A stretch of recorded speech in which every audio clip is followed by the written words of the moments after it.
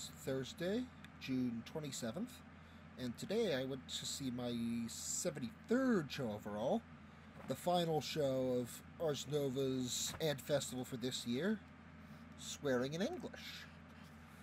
This was a pretty abstract show in which the writer and main actor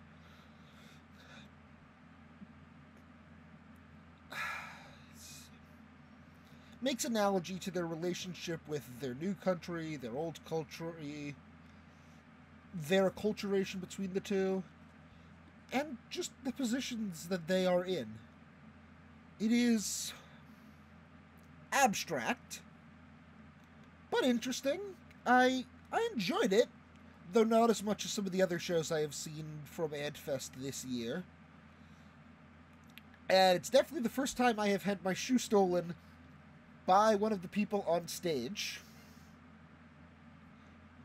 Overall, 7 out of 10. But overall, for ANTFEST, easy 20 out of 10. And next year I hope I go to see more of them. Taking the choice to see as many as I could in my schedule was an amazing choice. And I hope to be able to see even more shows of their ANTFestival next year.